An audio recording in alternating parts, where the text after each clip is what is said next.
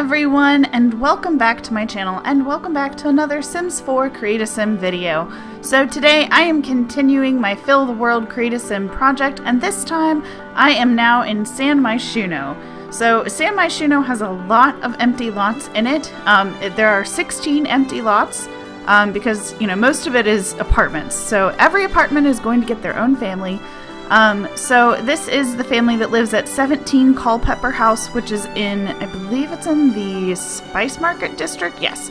And this lot now, so with San Myshuno, all of the lots have lot traits because City Living was the pack that lot traits were patched in for. So this lot in particular has the Gremlins trait. So we have a family of 2 human Sims and a cat. And so first up we have Dave Chavez, and Dave is in the social media career.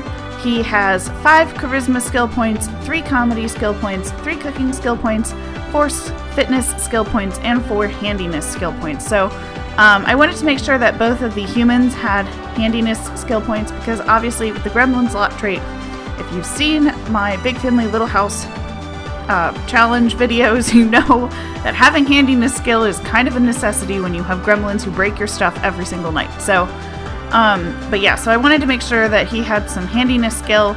And then obviously, you know, being in the social media career, like he's a very charismatic, lighthearted kind of guy. He's, you know, he works out sometimes and he's got a halfway decent fitness skill going.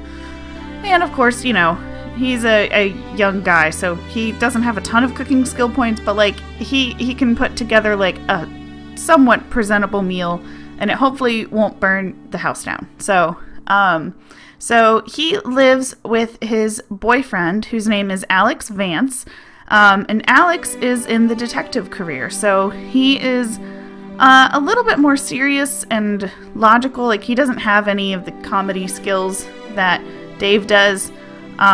But yeah, so Alex has 3 charisma skill points, 2 cooking skill points, 3 fitness skill points, 5 handiness skill points, and 3 logic skill points. So, kind of a similar setup, just instead of having comedy, he has logic. So they're very similar, they're very much in love, and they both have just, you know, they're just getting started in their careers.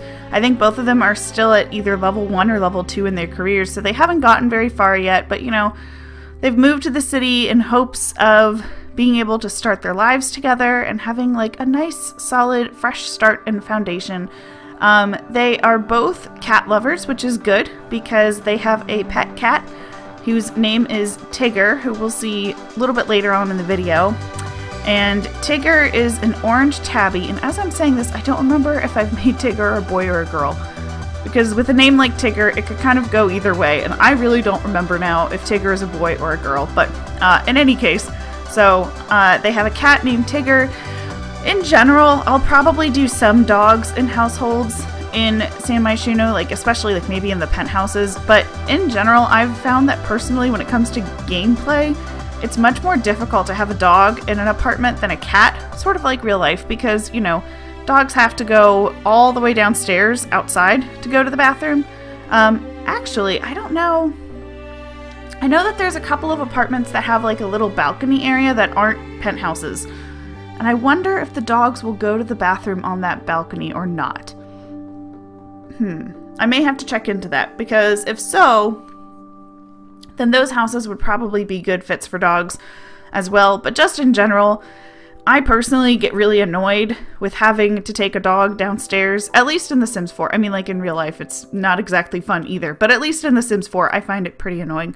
But yeah, so probably going to be more cats than dogs, at least for most of the apartments.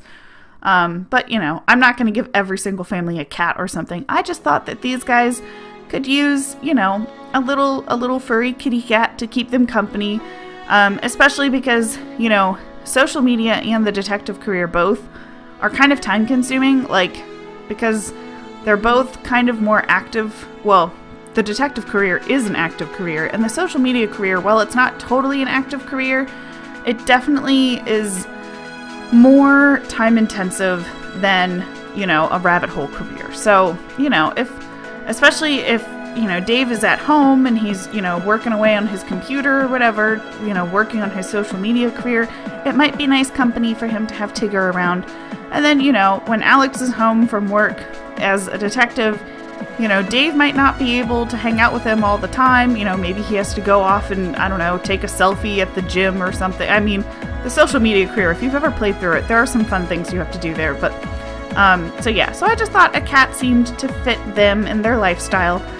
The other thing that I did, so for those of you who don't know, when I do make these families, I have a giant spreadsheet in Excel that I use to keep track of everyone.